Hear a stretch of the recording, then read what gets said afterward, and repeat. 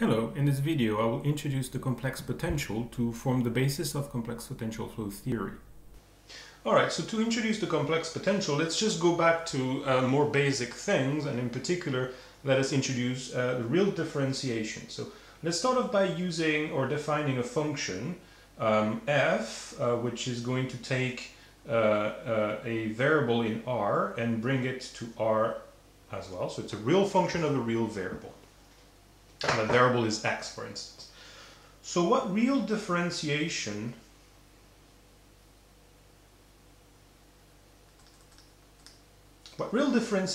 is nothing else but df by dx, okay? And the definition of this operation is the limit when dx tends to 0 of f of x plus dx, was a delta x, sorry, minus f of x, and the whole thing divided by delta x. So this is what the definition of the real differentiation is. But since the set of the real number is not algebraically closed, and that its algebraic closure is C, we can define the same operation in C, and it should be we should be able to carry it out. So since C is the algebraic closure of R, we can write the same operation in C for a complex function of a complex variable.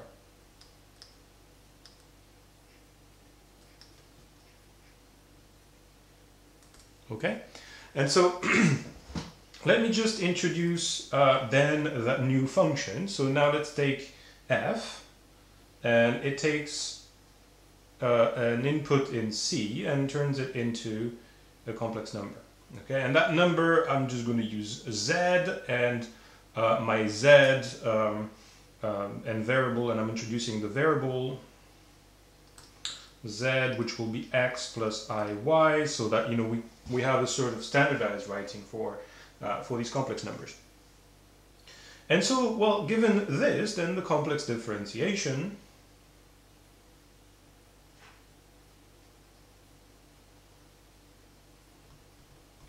just by extrapolation from what we know of real differentiation reads df by dz, okay, equals the limits when delta z tends to 0 of f of z plus delta z minus f of z divided by delta z. Okay? But the key thing here is that, well, when we have the real differentiation, there's only one dimension over which we can actually look at, well, the differentiation or the slope of that function. In this case here, it's a little bit more complex because, well, the differentiation is on a variable that really lies on a two-dimensional plane. And so we need to be a bit more specific about this definition. What we need to say is that the result of this limit has to be the same regardless of the orientation of delta z. Okay, so the result of this limit, so that this operation can exist and be well defined, of this limit has to be the same regardless of the orientation of delta z. Okay. For instance, well, we can define a set of generating directions, a set of generating orientations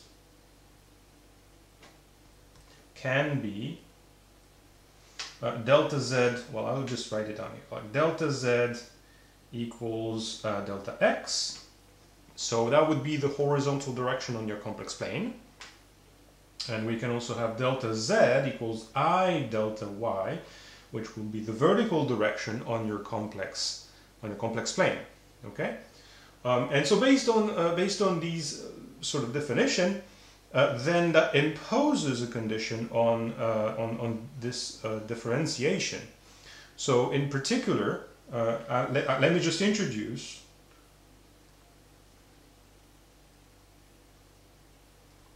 Let us decompose f. So f is a function of z, remember? So it's a complex function that leads us to complex results. And let's just write down that this is g of x and y, and g is going to be a real function of real variables, plus I h of x and y, okay?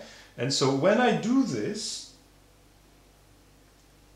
what I have defined is g to be a function that takes an input in R2, okay? And well, x and y, right? So x and y are real variable, and that gives me back an answer in R. And the same thing goes for h, from R2 to R.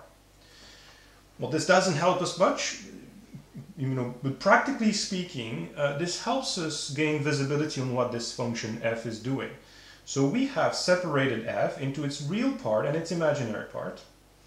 And each of these functions admits input variables in R. They're not in C anymore. Okay, so we've just essentially turned that complex problem into a set of real problems. And what we can write down here is what this differentiation, how this differentiation applies to this decomposition of the function. So let's just have a look at this. So first, for delta z equals delta x, what we have is df by dz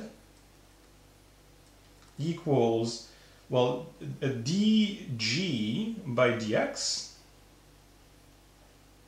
plus I dh by dx. Okay, no problem here.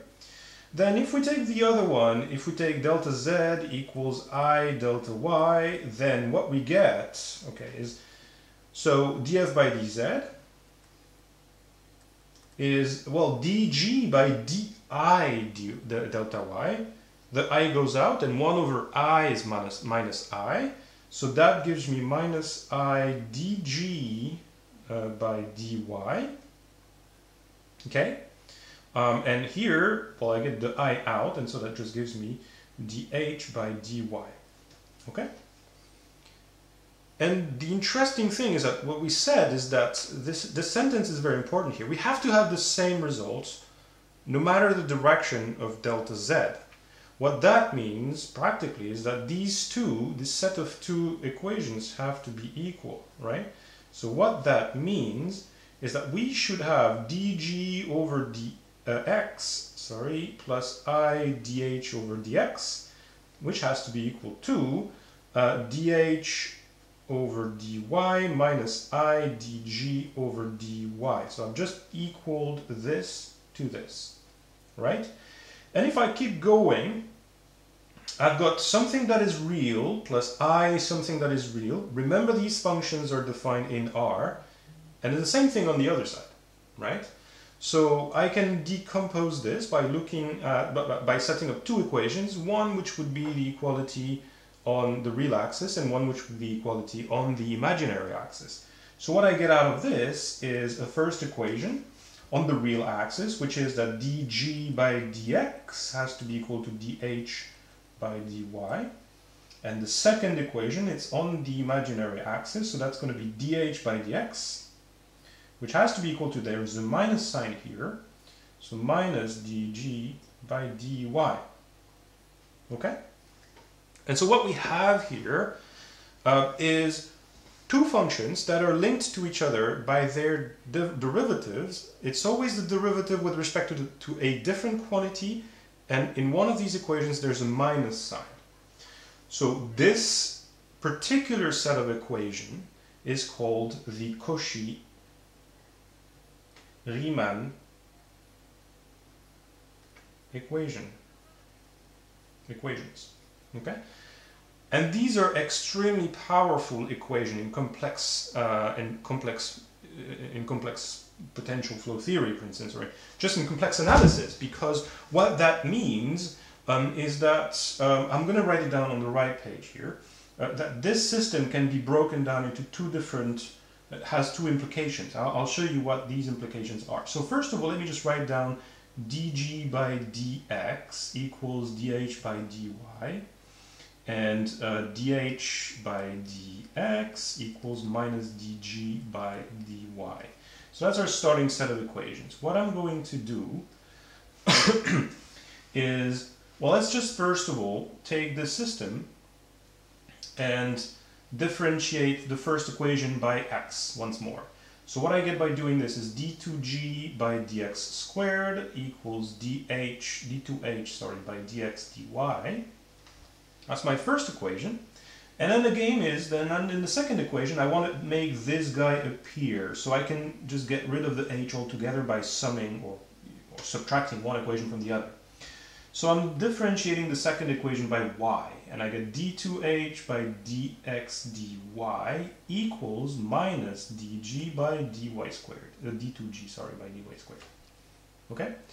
And, well, the good thing about this is that now I can just replace this quantity here by this, and what I get is d2g by dx squared equals minus d2g by dy squared, or, in other words, the Laplacian of g equals 0. That's one way to get one of these results. The second of these operations is, well, as you can imagine, that's going to be the reverse operation. We're just going to try and get an equation on h instead of an equation on g. And so I'm going to differentiate this first equation with respect to y. So what I get is d2g by dx dy equals d2h by dy squared. That's my first guy. And I want to make that appear in the second equation, so I have to multiply this, differentiate the second equation with respect to x. So what I get is d2h by dx squared equals minus d2g by dx dy. Okay? And I can fiddle around with the minus sign, put the plus here, and therefore a minus there, so that I get exactly the same here and there. And so what that gives me is that d2h by dy squared, that's this guy, is equal to this, so that, minus d2h over dx squared. And in other words, what I get here is the Laplacian of h is equal to 0. And that comes naturally from defining these quantities in this fashion, from this line, and saying that f is a complex differentiable function, and that just gives us the Cauchy-Riemann equation. And from these Cauchy-Riemann equation, as soon as we have this, we know that g and h are harmonic functions. They satisfy the Laplacian equals 0. Okay, so this is a very strong and important result in complex theory, complex limit theory. Okay, now that we have this, we can just go back and do some fluid dynamics. Okay, so that's the applied math parentheses done. So let's assume that we have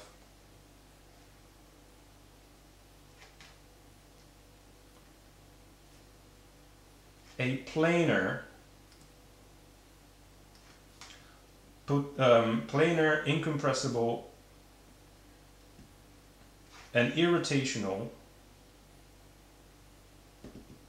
flow. So these flows admit a stream function because they're incompressible.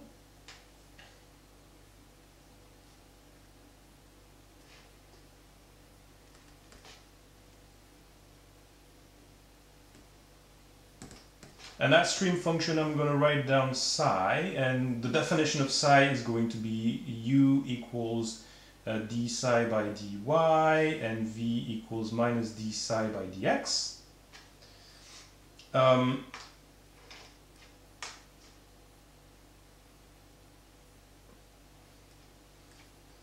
And they also admit a velocity potential.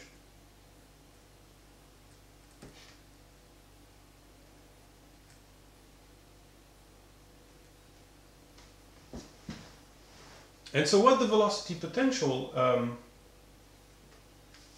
and the way the velocity potential writes is phi, and it's defined through the velocity gradient. Okay?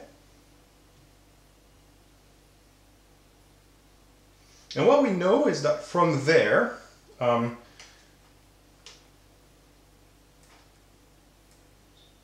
these functions satisfy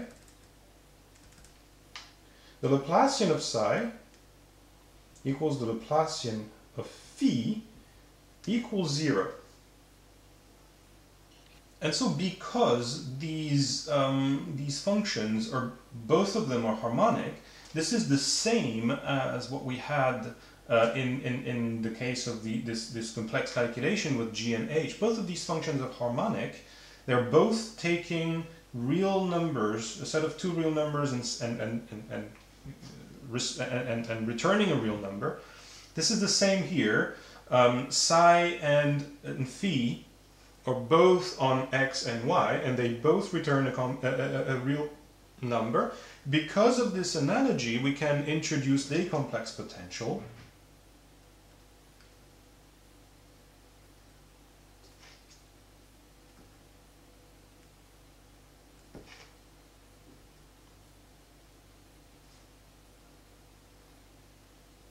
And this complex potential is W. It's going to be on the complex plane, so Z, and it's going to be written as, there's a choice here, and much like we had a choice when we wrote down here the stream function to put the minus sign here. Here again, there is a choice. By convention, I'm going to use the choice that's the most often used, which is to use the velocity potential first. Because this is called a complex potential, so the velocity potential comes first of x and y, and then on the imaginary, the imaginary component is going to be on psi x and y. Okay, so the real part of the complex potential is going to be constituted of the velocity potential, and the imaginary part is going to be the stream function. That is the definition of this complex potential. We can take, well, that's one convention for the definition. And because we have this, well, one important question that we always come back to in fluid dynamics is, how can we express the velocity? So the velocity is very easily expressed based on this because, well, the velocity is the difference, is the derivative of, what's the gradient of the velocity potential, but it involves also the derivative of the stream function. So let's just have a look at what dw over dz is equal. It's a total derivative. Let's have a look at what this is equal to. So if I decide to go dx delta x equals delta z equals delta x way, then what I get is d phi by dx plus I d psi by dx. If I decide to go the other way and say that, for instance, the delta z is I delta y, then what I get is minus I d phi by dy plus d psi by dy. Okay? And now we can use the definition of the stream function or the velocity potential here to see what these two things are equal to. So the first one here, we get u plus I, and d psi by dx is minus v, so that's minus iv. Okay? Let's have a look at the second one. So while the real here the real component is this guy, d psi by dy, which is u. Then I get minus I, and d phi by dy is v. So that's minus iv. And you can see that this differentiation is well posed in this context. We're allowed to do this because no matter what the direction that we're taking here, we're ending up with the same result. Okay, so in other words, what we have here to find the velocity is that dw by dz is u minus iv. So we can just take the complex conjugation of this number and then get a complex version of the velocity, u plus iv then is equal to dw by dz complex conjugated. In this video, we've reviewed some basic rules on real and complex differentiation, and we showed how we could introduce the complex potential based in particular on the Cauchy-Riemann equation. This concludes this video on the complex potential.